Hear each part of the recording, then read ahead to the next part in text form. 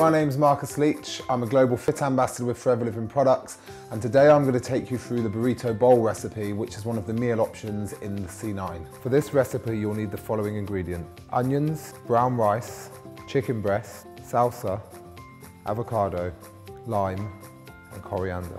Add the rice to a pan with boiling water and cook according to the instructions on the packet. So now that all of our ingredients are ready, we can start to assemble the dish. And first of all, we're going to take some of the brown rice and we're just going to layer this into the bottom of the bowl. Next, we're going to go with the black beans, which, having been cooked for around about an hour, will be really nice and soft now. Once your black beans are in, moving on to the chicken. So in goes the chicken on top like that. And then we've got a little bit of onion here. It's uncooked, finely chopped. So we're just gonna add a little bit of that in.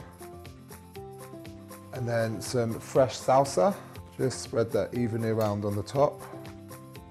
And then we've got some avocado here.